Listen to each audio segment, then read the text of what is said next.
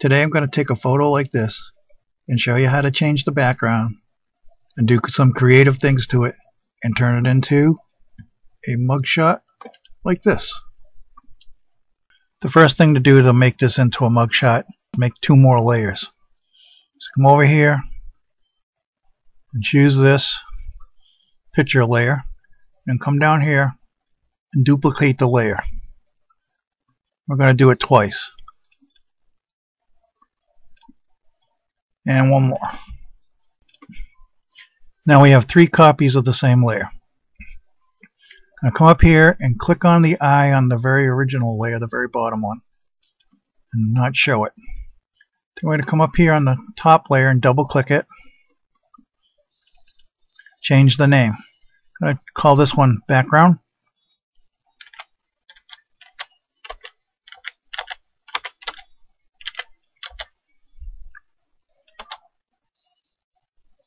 And this other one we're going to call head.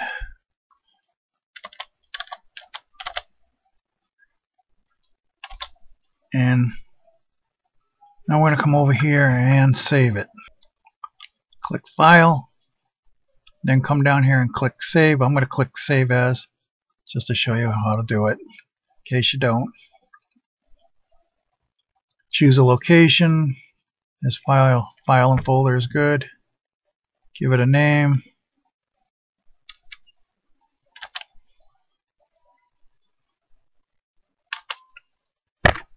And click Save. Now we need to change the background color and separate the head from the background. And to do that, make sure you have your background layer selected. Come over here, choose your zoom tool, and we're going to draw a mask around this. And we're just going to do a little area at a time. It'll look better and it'll be easier. So zoom in, then choose the free select tool and click it. Come down here where it says feather edges. Make sure you have a check mark in that box. And you want your radius at 10. Then come over here, pick a spot, and where the cloth meets the background, and click. Then come a little distance and click. And click. And you just do this all the way around, and the more clicks you have, the more spots you choose, the more rounded it'll look later on when you zoom out.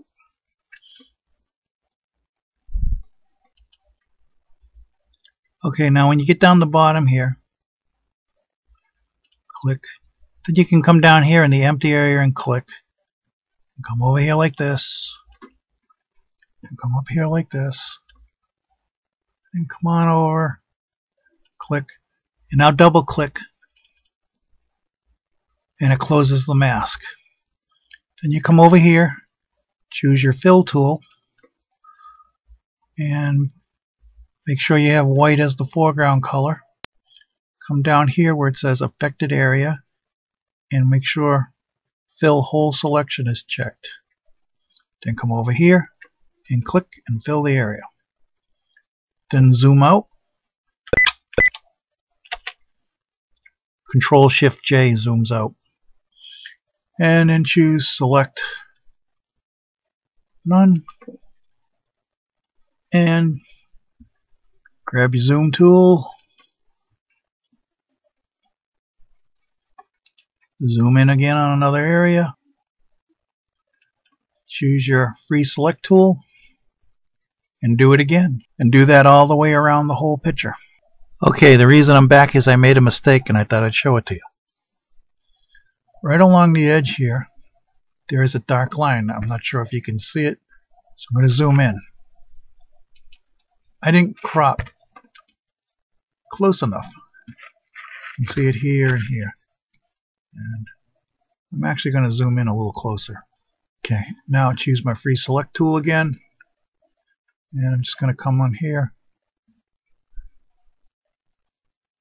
where it's right and choose that spot. And I'm going to come down here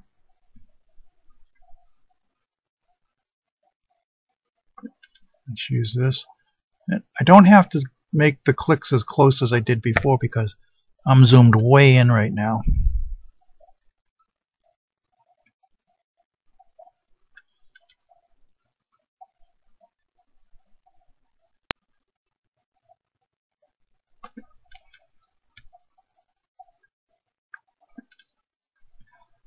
Come out here, up here, double click, choose your fill tool,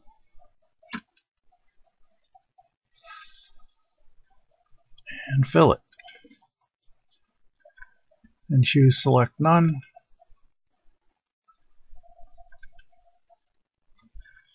And you can see it looks much nicer here.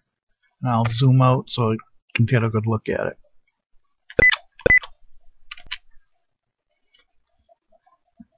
Much better blend. So I'm going to fix this and continue around, and when I'm done I'll show you what to do next. Another thing you can do to save yourself a lot of zoom in and out is make a mask close to the head and body and fill that in first like this. Like come here, click,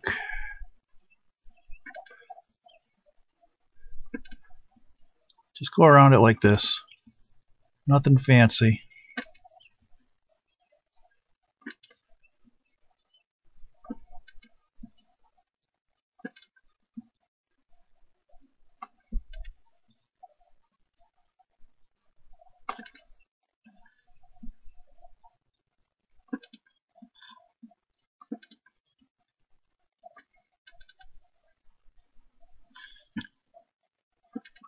Fill it. Select none.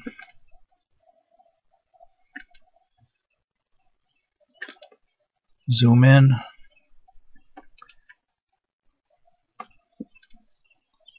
And now you don't have to keep zooming in and out to get close to the picture when you're working on it. I'll be back when I'm finished. Alright, sometimes you get a jagged edge, like right here where you didn't quite line up your mask right.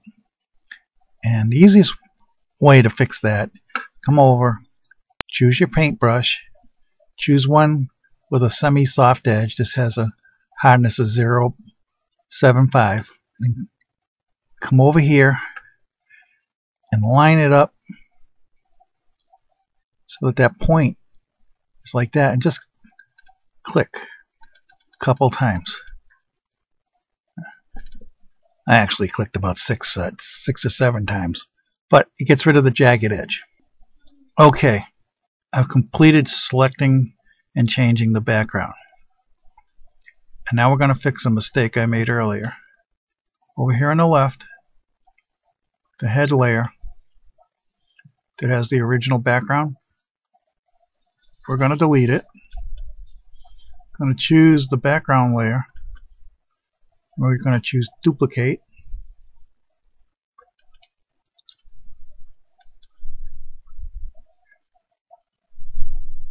And now we have background copy and background. I'm going to change the background copy name to head.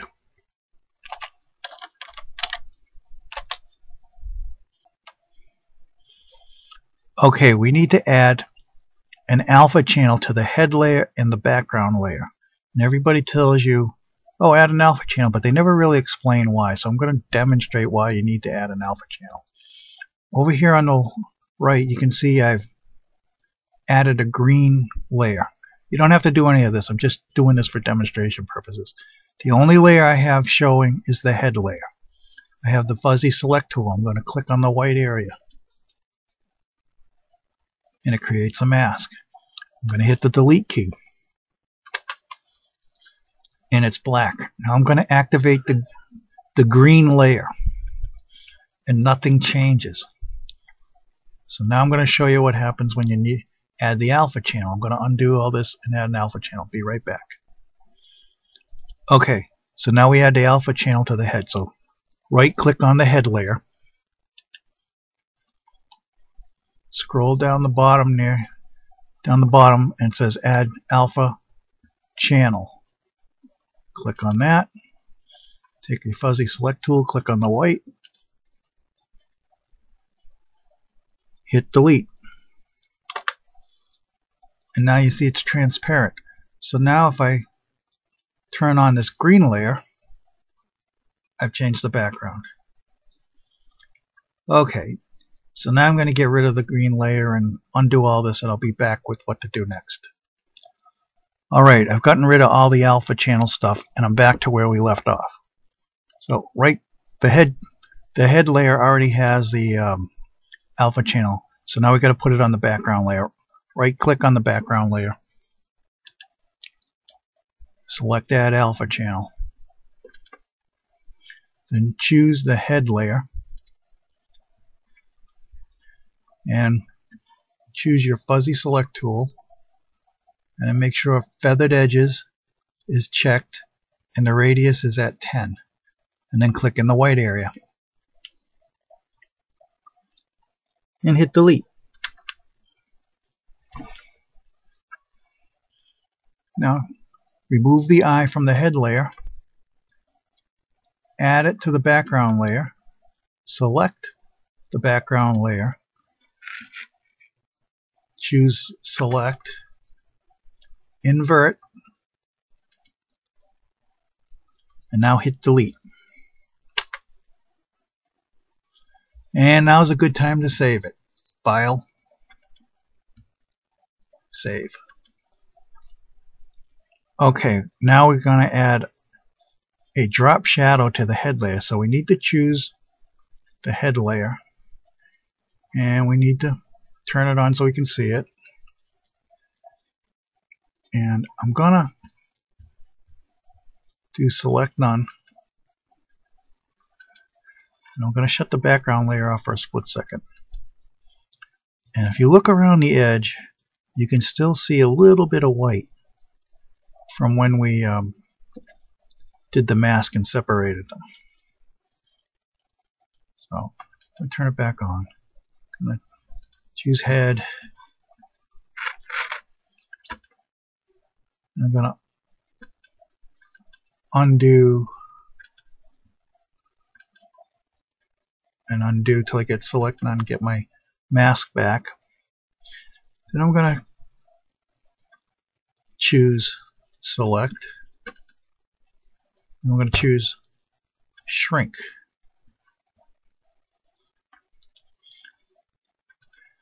I'm going to change this, in my case, to 3. You need to experiment with this, but if you did a good job of cropping really close, 3 should be good. And you don't want to check mark and shrink image from border. Click OK. And then go up here, choose filters, light shadow, drop shadow, and set your offset X and offset Y at 0. Put your blur radius at, go with 400 or so.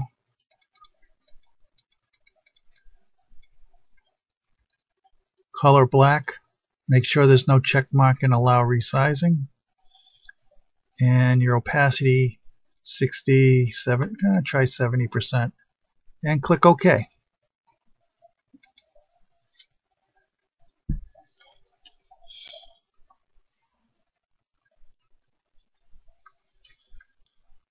Now, you can see the shadows on the white wall. If the shadow ends up being on his head, go up to Edit and click Undo, and then go up to Select and choose Invert, and then redo the drop shadow. That's all you got to do, don't panic. And choose Select None right now. And that white is gone. It doesn't show, the shadows covering it. Well, actually, it's because we shrunk the mask we had. And if you end up with a really like a dark line around here, when you did the shrink up here, shrink under select, shrink. When you did that, you shrunk it too much. That's all there is to it. So just undo it all, and then don't shrink it as much, and then redo the drop shadow. Or if you saved it the last time I told you to, you can come up here to File and then choose Revert, and then try it again. I think we're going to call it quits and call this part 1. I could have made this video quite a few minutes shorter, but I thought you should understand what the alpha channel does and why you do it, and why you do the shrink before we do the drop shadow, and another 2 reasons why we separated the head from the background. One of the reasons you separate the head from the background is so you get the proper drop shadow, and the other one is so we can do the lines on the wall easier. And that's all there is to this lesson. In the next lesson, I'll show you how to make the lines on the wall, how to put them behind the head, line them up and space them, and I'll show you how to make the mugshot number. That's it for now. Hope this works out for you. Please comment, rate, subscribe, give it a thumbs up if you liked it. Thanks for watching. Bye.